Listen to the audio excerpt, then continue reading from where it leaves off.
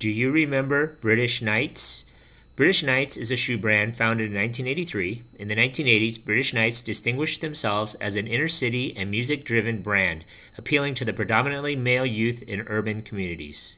Welcome to Eric C. Productions. If this is your first time watching one of my videos, please hit the subscribe button, hit that notification bell, so you can get the latest notification on my latest video that are posted daily.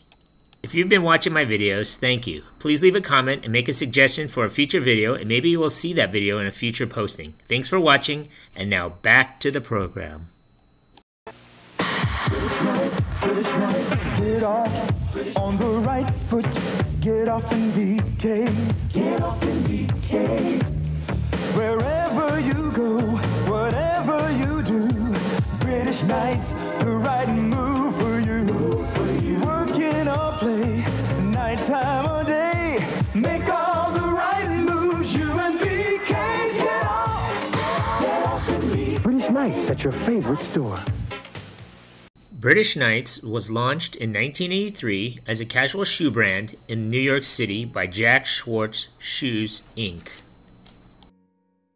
The company didn't begin with sneakers, but with another form of footwear, boat shoes.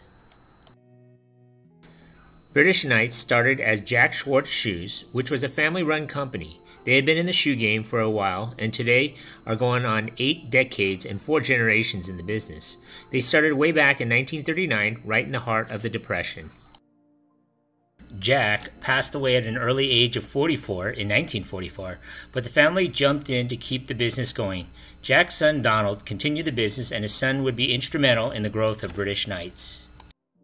The first line of their own shoes came out in 1972 called Pro Players. They weren't British Knights just yet, but the business grew to where they had expanded to China. The success of the Pro Players led them to create the British Knights brand, and they launched their boat shoes in 1983. Larry Schwartz is the man behind the sneakers. He joined in 1985 and didn't take long to inject some youth and new direction into the company. His goal was to add an athletic footwear division to the company, but he wanted to make it more than just a pair of running shoes. His vision was to create a fashion athletic footwear option. This came about as he was looking out his front door and noticing the changing landscape of pop culture in New York. He also observed a brand new art form, hip-hop. Hip-hop and its culture introduced us to a wide variety of new colors, fashion, and style, and Schwartz thought that they needed to be reflected in a shoe. The other big shoe companies were still focused on athletic performance, but British Knights took it one step further with an emphasis on fashion. It wasn't just the hip-hop demographic they were looking to target, but all forms of youth culture and music. British Knight shoes set themselves apart from companies like Reebok and Nike by focusing on inner-city kids. They would specifically focus on the young male market, and their primary goal was to create a culture in shoe form. British Knights was also be a music-driven brand. This is a very commonplace today, but hadn't really been done before by a shoe company. British Knights were still a very athletic shoe that you could still find on the basketball just as easy as you could find on the street corner. Shoes and athletic sponsorships were just starting to emerge with the introduction of the Nike Air Jordan in 1984. Michael Jordan was obviously a massive star, but he was just coming into his own and his best years were still ahead of him. To fully integrate into the culture and become a fashion statement, British Knights would align themselves with a new style of music that was catching on like wildfire through New York and the country.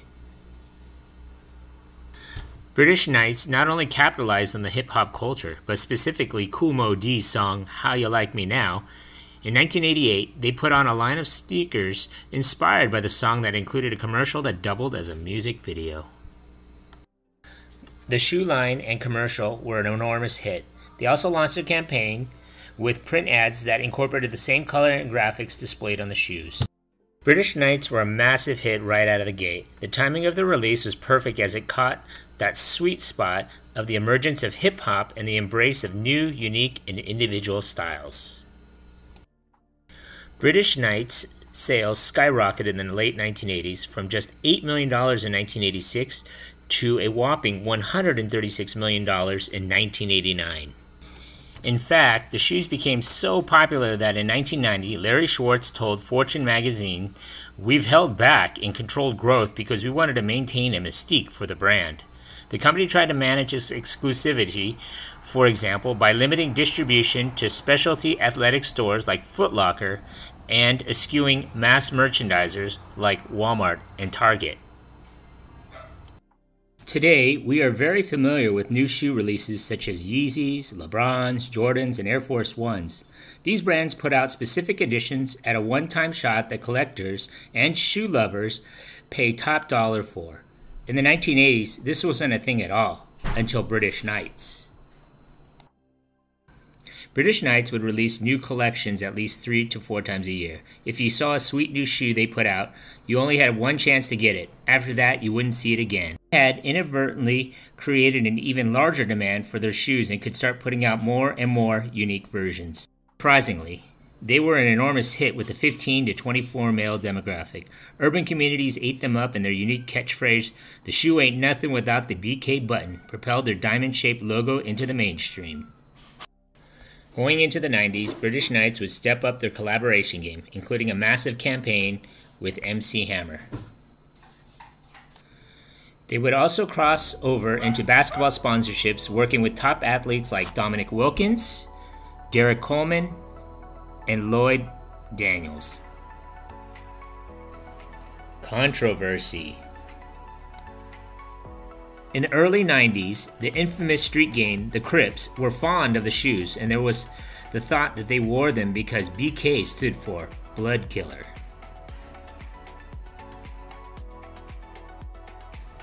Many schools and universities began banning British Knights shoes, but their popularity was fading. The ever-changing nature of hip-hop style and fashion pushed British Knights to the side in favor of whatever else was new and cool. In 2014, British Knights began a comeback. Jack Schwartz shoes got back into the mix with designer Darren Romanelli and Scooter Braun, manager of artists like Justin Bieber and Ariana Grande.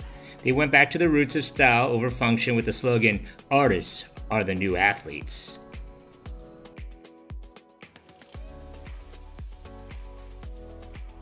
Hey, if you just watched my video, thanks for watching. Hit that like button and please subscribe to Eric C. Productions.